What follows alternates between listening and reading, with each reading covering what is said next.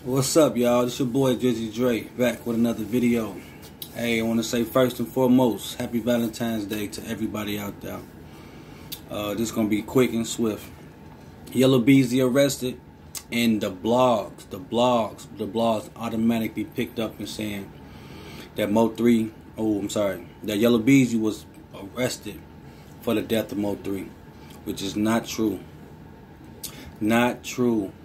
Yella Beezy was arrested because there was 2 assault rifles in the car, and also he think he was being set up.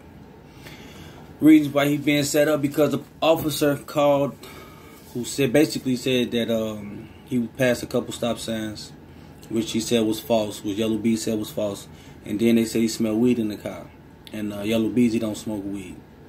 So now they trying to build a case around that, basically in so many words, saying that they just basically was harassing him and they had no right to search the car, none of that. So for the fans, for everybody keep saying that he was arrested because of Mo3, no. You guys need to fact check.